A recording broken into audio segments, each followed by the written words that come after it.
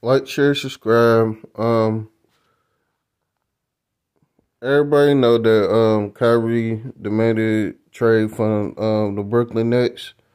Um, he have the top destinations: the Clippers, the Lakers, Mavericks, the Phoenix Suns, the Heats.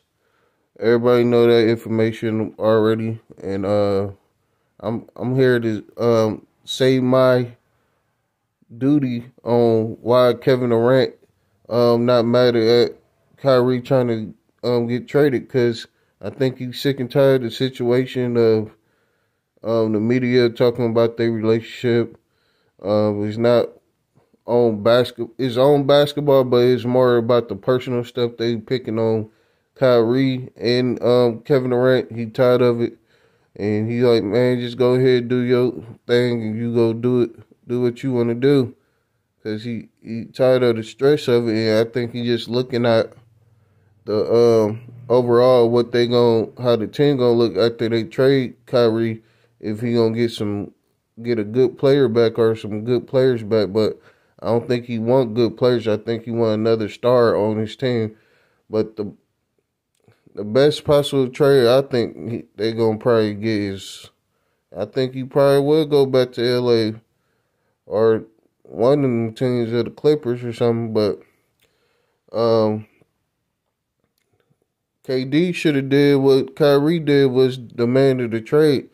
This team been real bad this season. It ain't just this season. They've been trash since they got together. So I think he need to put his trade in demand and go ahead and join another team. I don't think he should go back to the Warriors. I think he should go to the Bucks. I think the Bucks with him and Giannis, I think they'd be unstoppable.